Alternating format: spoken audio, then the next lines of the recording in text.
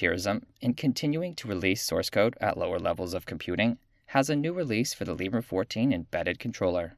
The embedded controller, or EC, is responsible for a wide range of functions that the CPU does not cover. A few examples include charging, thermal throttling, LEDs, and keyboard control. With this update, your Librem-14 will have better temperature management. The fans will gradually ramp up and do so earlier. You'll also have improved keyboard mapping and better switching between battery and external power supplies. To get started, you'll need your Librem-14, an external power supply, and a USB flash drive you can completely erase. With your Librem-14 charging, download this ISO image. To create a live USB, install GNOME Multi-Writer. Without your USB attached, run Multi-Writer. You should not see any listed devices. If you do, remove the device and rerun Multi-Writer.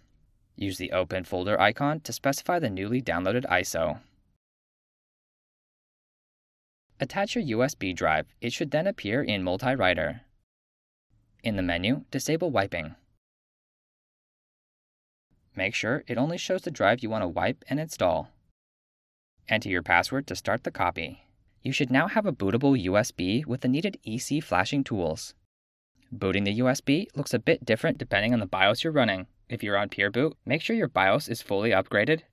Then select Options, Boot Options, USB Boot.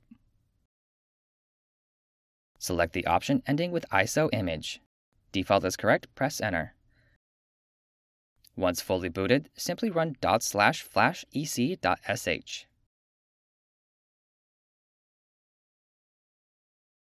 Once the script completes, the Librem-14 will reboot itself and you can remove the live USB.